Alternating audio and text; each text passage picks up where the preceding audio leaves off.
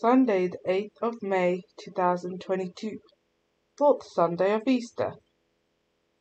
First reading from the book of Acts. Paul and Barnabas carried on from Perga until they reached Antioch in Pisidia. Here they went to the synagogue on the Sabbath and took their seats.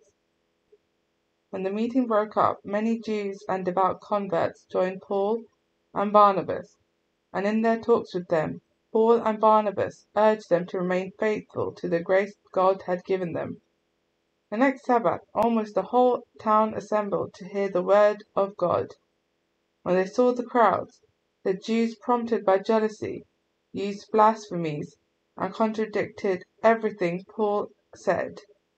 Then Paul and Barnabas spoke out boldly. "We had to proclaim the word of God to you first, but since you have rejected it, since you do not think yourself worthy of eternal life, we must turn to the pagans. For this is what the Lord commanded us to do when he said, 'I have made you a light for the nations, so that my salvation may reach the ends of the earth.'" It made the pagans very happy to hear this, and they thanked the Lord for his message. All who were destined for eternal life became believers. Thus the word of the Lord spread through the whole countryside. But the Jews worked upon some of the devout women of the upper classes and the leading men of the city, and persuaded them to turn against Paul and Barnabas, and expelled them from their territory. So they shook the dust from their feet in defiance, and went off to Iconium. But the disciples were filled with joy and the Holy Spirit. Responsorial Psalm. We are his people, the sheep of his flock. Cry out with joy to the Lord, all the earth. Serve the Lord with gladness. Come before him, singing for joy. We are his people, the sheep of his flock. Know that he, the Lord, is God.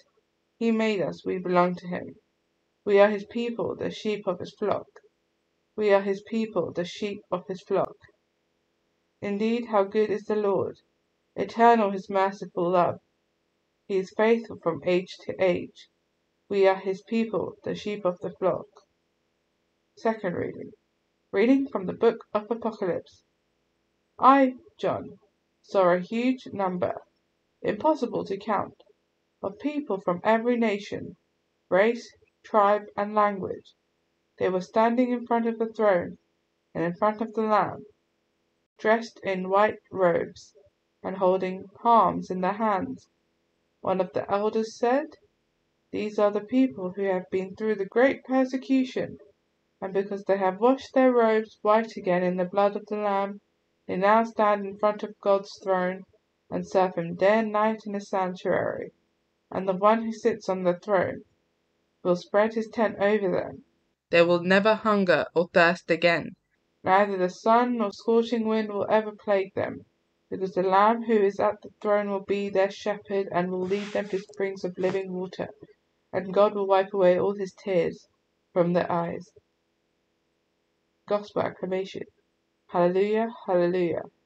"I am the good shepherd," says the Lord. "I know my own sheep, and my own know me." Hallelujah. Gospel. Reading from the book of John. Jesus said, "The sheep that belong to me listen to my voice. I know them and they follow me. I give them eternal life. They will never be lost, and no one will ever steal them from me. The Father who gave them to me is greater than anyone, and no one can steal from the Father.